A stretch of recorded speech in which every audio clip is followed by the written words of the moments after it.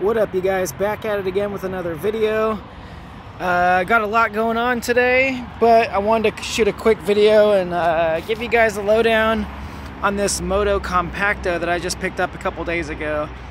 I was looking around on YouTube and there's a couple reviews and people going through it and showing you all the knickknacks and all the little things, so I'm not going to go and do all that for you guys, but I did want to talk about it in terms of what it really is to a Honda guy like myself, and it's got some really interesting things about it.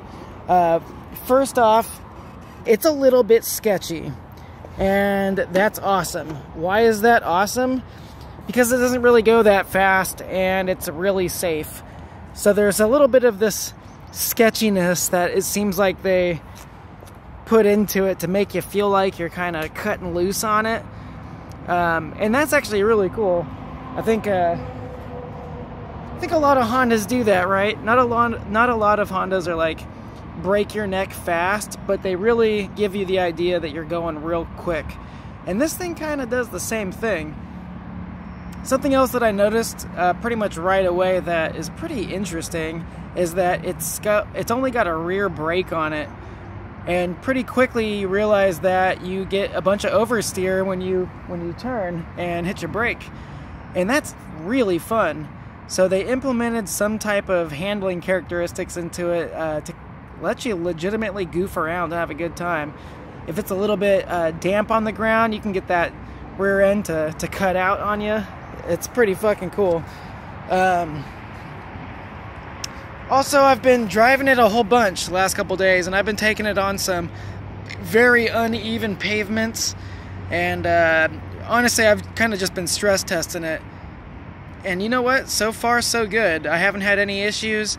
The one thing that I ran into was a little piece of my rear tire peeled up, and when I would go quick, it was hitting the inside of this plastic, giving a little dink, dink, dink, dink, dink, dink, dink. And I was like, what the fuck is that? Threw it on my little bench, and then I just cut off that little piece of rubber that was hanging there. These are solid rubber tires, so you can go wherever on them. You can go through glass, and you're not going to worry about popping a tire or something like that. So that's cool. But the downside is it's really got zero suspension on it. I mean, your ass is going to be vibrating, and that combined with this tiny little seat, you're not going to do that much riding. The battery, so far from what I've seen, it gives you about maybe 2.5 hours on a full charge, full throttle, which is pretty dang good. And that's about as long as you probably need to be riding this thing, because it's fucking kind of uncomfortable. I'm not going to lie, that seat is brutal.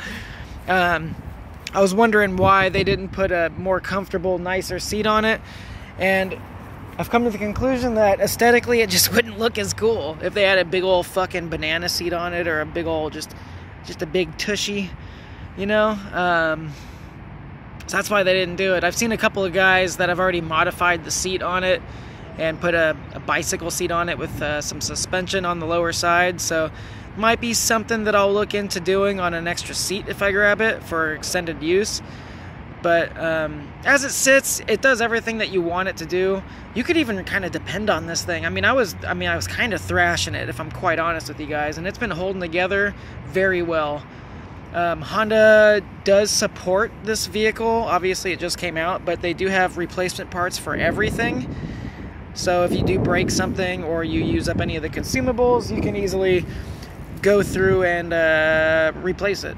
So it seems pretty much user-friendly as far as taking it apart and goofing around with it. If you're just a beginner at mechanics, this is a great place to kind of goof around and figure things out. It's got some cool little stuff. To tighten the brake cable, you just turn this thing. You don't even need a tool. You can just turn it and it'll click, and you can tighten up that slack on the brake cable. I've already had to do that once. Yeah, what else? It kind of sucks that it doesn't have any security on it. I would have liked to have a key or something, or a little key fob or something, just to kind of keep it secure, but it doesn't have that. So if someone grabs it, it's theirs, you know. There's not much you can do to prevent someone from stealing it, other than just don't put it in the position where it's going to get stolen, you know. Yeah, this is going to be a cool little, just like a little vacation accessory, you know what I'm saying? Go down this steep hill here, but I'm gonna go left-handed, so my hand's on the brake here, and I'll just talk to you guys while I go down this hill. But yeah, my girlfriend and I, we went out yesterday. My brother's got one, he let us borrow it, so we're just going out and checking it out together. It's the perfect date vehicle, gotta be honest. I mean, it's cool because I used to be into Ruckuses. I've had 3 of them, and the Ruckus is cool. Hey, look, a squirrel. But it's funny that the pros that you get over this thing on a Ruckus is not as many as you might think. And this thing's got a hell of a lot more pros over a Ruckus. Switch hands on you guys. There we go. Throttle. You can't record and drive with one hand because one hand has the brake pedal and one hand has the accelerator. I kind of wish you could do it all with one hand, so I can just one-hand it, but you can't. People are saying that this thing goes 15. Mine goes 16. So I don't know if I got like a special one. Got a little extra juice on it. But this thing hauls ass, dude. Like I said, it feels sketchier than it probably needs to. But to be honest, with how little the safety is on this thing, I wouldn't really want to be going faster than 16 miles an hour anyways, if I'm quite honest with you guys. Incredibly fun to ride around. I'm on my lunch break right now, and I just went out for a little scoot, and it puts a smile on my face like immediately. So it's hella fun. Another thing that's nice about it over a Ruckus is, I mean, you can bring it places. A Ruckus, unless you got a truck, you know, or a big old CRV, and you put the seats down, you can throw a Ruckus back there. But with this thing, you can stack, I mean, I can stack like 8 of them in my little CB Honda Accord if I wanted to, you know, so that's really fun. What else can I say about this thing? It's just cool, guys. I don't know how long they're gonna be selling this thing. I do think they fumbled the launch big time on it. If they would have just had a lot of units ready to go and then went hard on marketing, they could have maybe sold this thing like an Apple product and had a line around the building, you know? I say for $1,000, man, I mean, it's pretty dang cool, you know? Especially if you fix up cars and you spend money on cars, you know how cheap that really honestly is. I mean, it's either buy a Motocompacto or buy a set of side skirts for the NSX, you know? And even then, it's like $1,000 might not even get you the side skirts. So what you get for what you're paying is pretty damn badass. It's easy as hell to ride too, like, and it's quiet as fuck. So I can drive around. My cat and my dog will follow me when I'm on this thing because it's not scary to them. So I actually took my dog out for a walk yesterday, and I just rode this thing around hella slowly, and he didn't mind it at all. So that was pretty fun. Yeah, other than that, let's see. Bikers don't seem to understand what the fuck's going on when they see you. They're like, the fuck is that? It's pretty funny. You do need places to ride. I've got this really nice like bike path near my house. It's not so bumpy, although you can see every time I hit one of these major breaks in the pavement, you do get a dunk dunk. So you do want to find nice pavement. A lot of streets aren't nice enough. You'll be going down the street and it's just gonna sound like you're rattling the thing apart. But like I said, I've put quite a bit of miles on it now, and I've rattled this thing like crazy, and it hasn't fallen apart on me, so I think we're good there. Though I'm gonna try to plan my routes out a little bit better and not hit any fucking crazy concrete.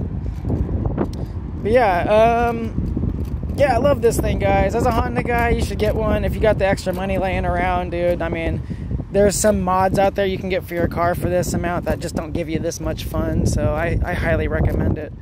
Let me know if you guys have any questions. I'll just keep it kind of short, I guess, from here, but so far, 2 thumbs up, guys. I'm loving it. There's an app you can download. I'm gonna try it when I get back to the house. I haven't even messed with it yet, but you can actually connect through Bluetooth, and you can get a bunch of stats, like how much power your battery is putting out and how long of a trip you have left. All right, I'm gonna try to make this light, dude. Here we go. All right, I made it. One-handed it's a little bit sketchy, guys. I'm not gonna lie. It's taking some practice to one-hand this thing. Jesus. See, that street's rough. You get over to this street, smooth as butter. So anyways, I'm pretty sure the wind's gonna cut you guys out. I'm gonna leave it at that. Have a good one, guys. I'll see you in the next one. Peace out.